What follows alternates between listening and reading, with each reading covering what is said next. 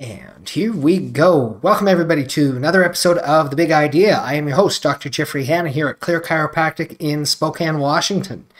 And what do we talk about on The Big Idea? We talk about how a little bone where your neck meets the upper part of your spine has a very big impact in determining your health and quality of life in ways that you might never otherwise think is actually associated with that part of your body.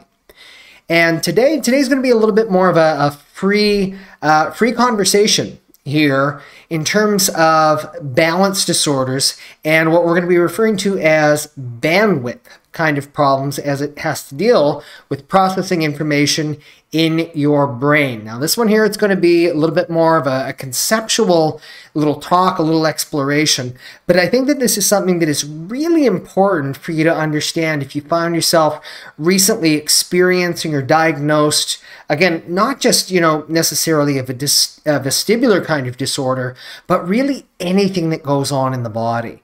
And it's because a lot of times we think, oh, there was something that happened in the very recent period of time, and that is what is producing our various symptoms, when in reality, it is usually a process that's been oncoming for a long period of time, and we just didn't realize what the early warning signs were. Now, as always, this is not a video that's going to be meant for diagnostic purposes. And in some ways, whether you are dealing with what's called basically vertigo, disequilibrium, dizziness, BPPV, aka crystals in your ear, mal de debarquement syndrome, labyrinthitis, vestibular neuritis, vestibular migraine, from a large part of it, at least conceptually here, what's less important is not what the name of your particular diagnosis is, but what is the process that has actually led to those symptoms in the first place? And more importantly, what do you need to do about it? And as I said, what we're going to be talking about it is in terms of bandwidth, because this is an important concept that unfortunately I think that most people will understand, but maybe have never considered it in this particular type of conversation. So why don't we get into that pretty much right away? So firstly, the idea of bandwidth. What we are referring to is the processing capacity of your brain to be able to process information. So this is sometimes known as the general adaptive capacity, or your stress capacity, your general adaptive potential, or what we're going to be referring it to here in this particular video is either your processing power or your bandwidth. And we're going to be using a few different analogies throughout the course of this little chat here to hammer this point home. So what is bandwidth first, or processing power? Well, if you think of a computer, or if you think of the speed of your internet connection, it has to do with the ability to upload, download, and process information all at the exact same time. So as a very general rule, the more bandwidth that you have, the more stuff that is able to go on in your brain, in your body at any given moment. And the less bandwidth that you have, the less that it is able to do. Another analogy that we'll use is that of a road. You could imagine that a road that is designed to be able to handle 2, 3, 4 lanes of traffic going one way, and then 2, 3, 4 lanes of traffic going the other way, is capable of having more vehicles travel on it at any given moment in time than a single or a 2-lane alternating highway. So this is what we were going to be referring to in terms of bandwidth. Now, everybody's bandwidth, because of our genetics, because of our anatomy, because of life circumstances, is going to be different at different phases in our life. And it's not fair to necessarily compare your 100% to somebody else's 100%. So what we're going to be referring to when we talk about bandwidth is the concept of what is your true 100%. So let's start with a little story here. And the story begins when we are born. When we are born, again, through our genetics, anatomy, all that, we are born 100% perfect. And that is, we are going to be having 100% of our normal bandwidth, our ability to learn, to be able to process, to be able to do all of the different things that go on in our body. So it changes a little bit, of course, as we grow up, but your brain is going to have approximately 100 billion nerve cells that are involved with processing all of the information. And they are coordinating to the tune of around, or excuse me, they're coordinating all of the neurological processes for about 100 trillion cells in your body to the tune of 40 quadrillion bits of information every single second. These are most incomprehensible numbers, is the short of it. I mean, still, the human brain is by far the most powerful supercomputer that nature has ever devised. Now, yes, our computers are starting to get to the point where they're starting to compete with human consciousness, but this here still is capable of processing huge amounts of information. Now, what's also important to recognize and realize here is that 99.9999995% of all of that information is unconscious. We are only consciously aware of about 0.0000005% of all of the processes that are going on in our body, both the sensory information coming in through our eyes, through our ears, through our nose, through the skin, through touch, through movement, let alone all of the stuff that's going on the inside in terms of coordinating our heart activities, our breathing activities, our reproductive activities, our digestive activities, our immune function, our hormone function, regulation, our physiology, let alone all of the things that actually go involved in terms of coordinating all of the muscles in your body to be able to move, function as we think of as a human being. So point being that all of these processes, to the tune again, 40 quadrillion bits of information every single second, the vast majority of this is going on in the background. And I can't find the primary source for this, so it somewhat is questioned, but there is an oft-quoted, and I'm going to paraphrase it here, statement that's attributed to a Nobel Prize winner, a researcher named Roger Sperry, and it is that your brain spends about 90% of all of its energy in terms of processing balance and equilibrium information. Well, why is that? It's because we as human beings, we stand upright. We don't move on 4 limbs. We only move on 2. And in order to juggle and maintain that balancing act, your brain needs a dedicated amount of separate processing power apart from all of the other things that go on in your body just to keep yourself upright. So this is what we're going to be referring to as bandwidth. Now, as it relates then to, well, what are some of the things that could potentially be affecting a person's bandwidth that in turn can lead to vestibular or balance kinds of conditions? Okay, well, let's consider a few different possibilities here. So, few possibilities. The first one is going to be mental stress and strain. I think that everybody out there can appreciate that if you are trying to do too many things all at once, well, what that's going to do is that's going to take up a certain amount of your bandwidth. And it can get to the point where it's like, okay, I just can't cope. I can't juggle all of this information. And again, we're talking about just the conscious kind of stuff here at the moment. We'll get to the unconscious in just a moment. But when we have a whole bunch of things going on in excess in our life, that is going to take from the normal processing power of your brain. Second possibility is going to be a chemical substance or a chemical irritant that may produce inflammation in the body. You ingested something. You inhaled something. you have something on your skin and it's producing a bit of an inflammatory response in your body. So now your brain says, uh-oh, we've got a problem. We need to be able to process that in order to maintain our physiology. And again, that's going to take up a certain amount of bandwidth that your body normally needs in order to perform its normal day-to-day functions. Now, the third one, this is one that a lot of times people, I think, forget about. And this is the impact of physical causes that can decrease our bandwidth. And we're not just talking about pain or things like that. No, we're talking about things where you may have neural tension or dysfunction, dysregulation of the nerve system that physically dampens the processing capacity, not unlike having resistance in an electrical wire. Or if we may also use the analogy, consider the possibility here that you normally would have 3 lanes of traffic going one way, 3 lanes of traffic going the other way.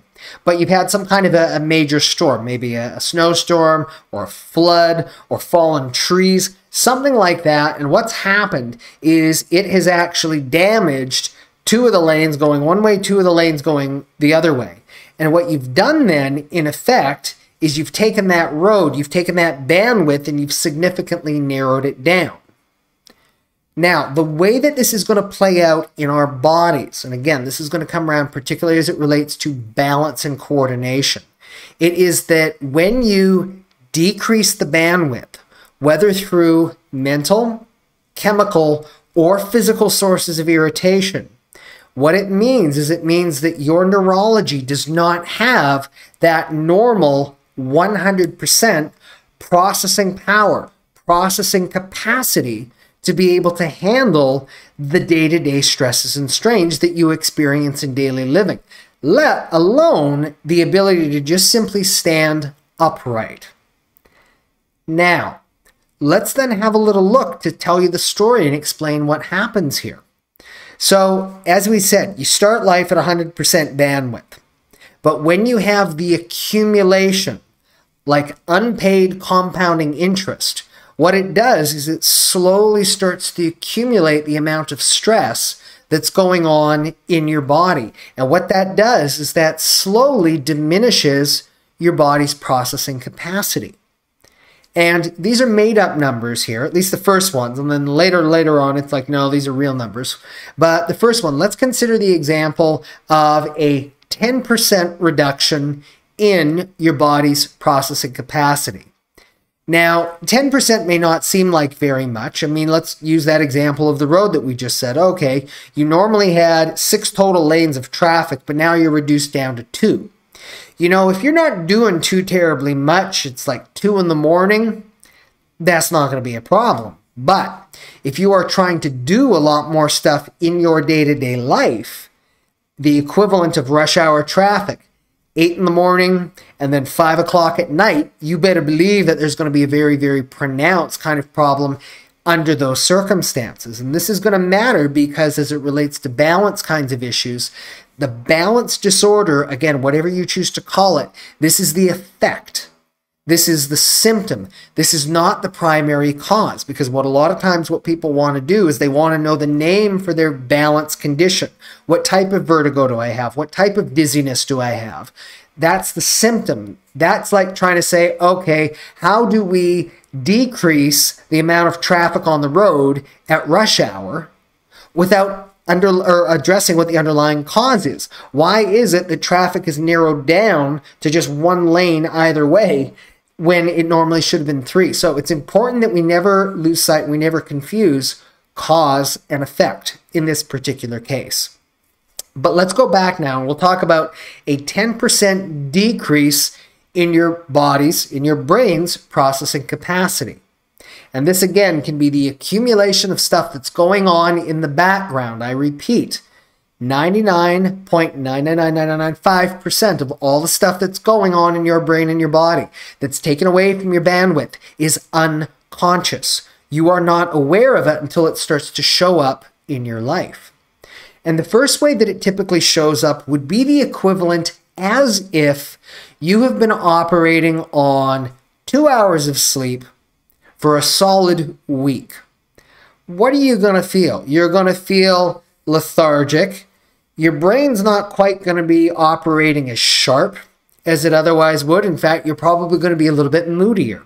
You're going to be a little bit more irritable. You don't have the normal zest. There's going to be a certain, I don't know what's wrong with me. Something's just feeling off. I'm having an odd day. I'm having an odd week. I'm having an odd month. And that's unfortunately what people usually just put these things down to. They say, oh, I'm just experiencing too much stress. Well, maybe that's part of what it is. Yeah, maybe you have a little bit too much things going on because it's rush hour time, and of course the roads are going to be busy. But it's also possible here, especially if these symptoms are perpetuating over a long period of time, and you don't have the reasons why you should be feeling stressed, but you're still experiencing these kinds of issues, that your bandwidth has actually been decreased. This is the earliest warning sign before something actually starts to show up that's going to affect your sense of balance. Now, if you ignore it long enough, and that 10% now becomes 15%, all right, where is it going to show up? Well, it's going to show up in your overall general sense of well-being. You're still going to be able to do all the things that you need to in the course of a day, but you're probably going to notice that they're starting to get harder. And this may not necessarily be walking, running, working. Certainly it can show up in any of those places, but it can show up in your flexibility, your ease of movement, your recovery, any number of different things like that. And unfortunately, what a lot of times people do is they put it down to, I'm just getting older. There's not really too much that I can do about that. So the first level, we're saying that it's just stress. We're putting it off like that's not the issue.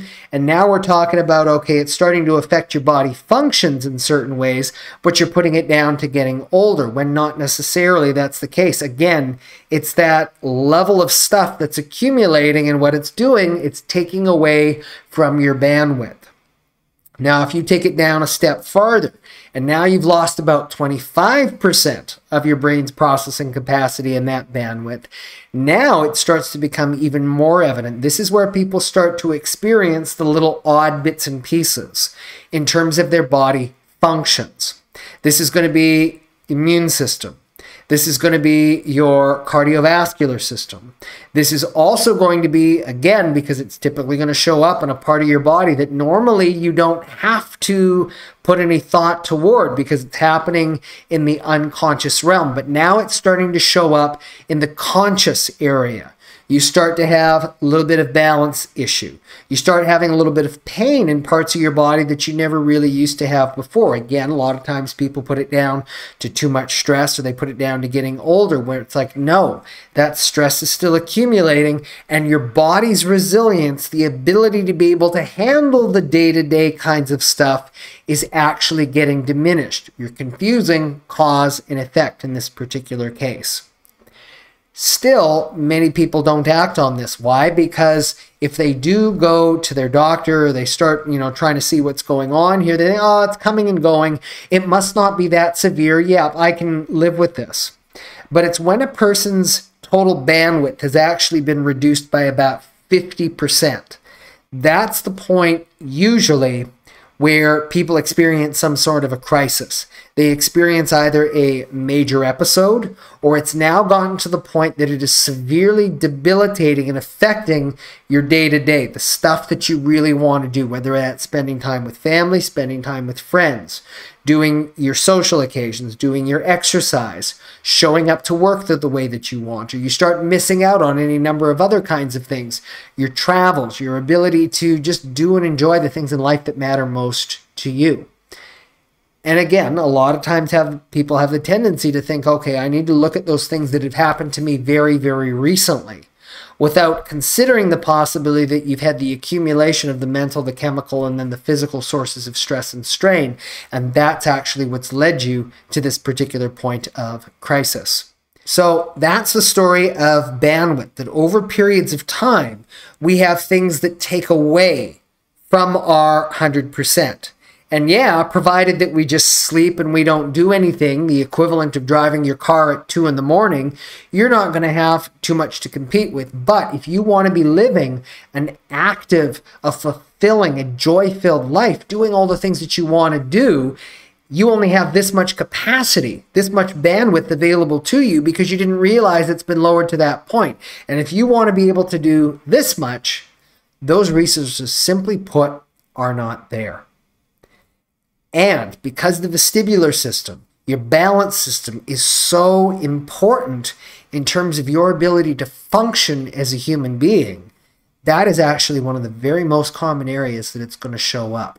Why? Because it's so sensitive, but also because your brain demands so much information and requires so much energy to be able to process it, all of that. You know, a lot of times people who come into my practice, they feel when they experience vertigo or a balance disorder that, you know, they're the only person who's experiencing this. And part of what I'm sharing in this particular video, for those of you who are watching, is it is a far more common issue than people believe, whether it's practicing in Australia, whether I'm practicing here in the United States. It is an obscenely common issue. In fact, probably one of the most common conditions that people come to my practice for in the very first place. And as much as I wish that it was just a matter of snapping the fingers and boom, we're doing this therapy and everything's going to be completely fixed. There's two parts to it. The first part is finding out what is the actual cause of your decreased bandwidth. So is it just a matter of stress? And if that's the case, very often it can be because there's some kind of processing going on that affects how your brain is thinking. You have learned something that is not true, and what it's doing is it is stealing your bandwidth.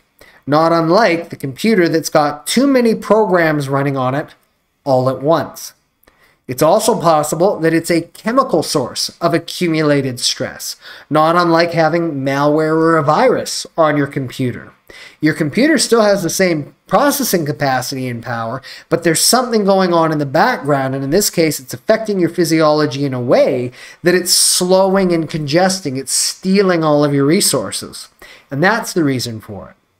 But then the third possibility is because at some point in the past you had a physical injury that maybe didn't break, maybe didn't dislocate anything, but what it's doing is it's affecting your body in such a way that it's creating neurological tension. And not unlike a surge protector, what it's doing is it is physically dampening the signal to the point where your bandwidth is actually diminishing over a period of time. And this is actually one of the things that the upper part of the neck is so involved with. Not only are the muscles that support the vertebrae in your upper part of your neck laden with neural receptors that are terribly important for balance, vision, hearing, and equilibrium, but if you have tension in that particular area, it's going to have a direct impact on neurological function to those parts of your brain that are responsible for processing that information in the first place. And if that is going on, the problem that people can experience with regards to their balance may have nothing to do with their inner ear. And it may not have anything necessarily to do with their brain function either. It may have everything to do with the mechanical problem in the neck that's actually diminishing the bandwidth. So the first thing is we've got to figure out which among those three categories are we actually dealing with. And then the second one is if it is a problem that's actually coming from right up here, what do we need to do about it in order to reduce that tension so that your body can actually heal and reverse that kind of bandwidth loss? So a lot of times people, they unfortunately believe, oh, this is something I just have to live with. There's nothing that I can do about it. You know, there's a difference between what's our chronological age, that is the physical age that we are, and what's known as our biological age. So a person might be 40 years old, but they may have the biology of a 50-year-old if they're not taking good care of themselves. They could also have the biology of a 20 or a 30-year-old if they're doing all of the right kinds of things. And that, again, relates to what we're saying with the bandwidth. Just because we can't change your chronological age, if you can identify not what the effects are, but what the cause is of those things that are taking away your bandwidth, you can actually increase your bandwidth back toward whatever is your 100% genetic and anatomical potential. Now, granted, you may never be able to get all the way back to 100%, but every percent that you can actually increase your bandwidth, not only does that mean that it takes more stress, more aggravation before you do start to experience symptoms, but it means then that many of those symptoms can actually start to dissolve away as if they were never there. So what's important to take away from here is that symptoms, as unpleasant as they can be, that they are the body's warning sign. They are warning us that we have reached the point of crisis. We need to do something about it. But what's also important for people to understand is that you can actually do something about it. It does not have to be your lot for the rest of your life. It doesn't always mean that it's going to be easy. It doesn't always mean it's going to be straightforward. But if you can identify what that underlying cause is, you can go a very long way to improving your overall quality of life and being able to find a way to increase your bandwidth, again, so that those types of conditions, including those balance disorders, do not need to be dictating or controlling your quality of life. You can enjoy the things that you really want to, if you're willing to do the things that are necessary in order to get you well. So I hope that that little story there has kind of clarified a little bit in terms of, how and why is it that people can go on to experience balance disorders, not necessarily from anything in the recent past. Yes, there can be episodes, chemical, mental, and physical stress that was the catalyst that put you over the edge. But the vast majority of the time, what it is again, it's that accumulation of those things that occur over weeks, months, years, sometimes even decades. And even if you can't undo the damage, if you can increase that bandwidth again, you can significantly improve the quality of your life. So if you've enjoyed this video, please do click the like and subscribe button. Why? Because that helps the algorithm so that other people are able to find this information and find the answers that they're looking for as well. Number two is if you've got friends or family members who you think need to kind of check out this video, please do share it with them. And last but certainly not least is if what we've said here has struck a chord with you and you're thinking, okay, there might be something to this. I'm experiencing some issues, but I've not considered that it's possibly my neck that's actually the cause here. We'd like to hear from you. So what you do is you go to our website, which is drjeffreyhanna.com. You'll have all kinds of other videos, all the kind of blog articles, just like this one here, that talk a little bit about what we do. And there's an email that you can fill out there as well. It goes direct to me. I'd love to hear from you. Have a little chat. See if there's something that we can do to help you out. If you're in the Spokane area, then what you would do then, if you're interested in more, you would go to our clinic, which is clearchirospokane.com, or you can call to make an appointment at 509-385-8166. And if you're not in the Spokane area, don't worry. You can go to blairchiropractic.com, and that way you'll be able to find somebody who does this exact same kind of work in an area close to you. Thanks for watching this. This is Dr. Jeffrey Hanna at Clear Chiropractic Spokane. Till next time, get well, live well, stay well. Take care. Bye-bye.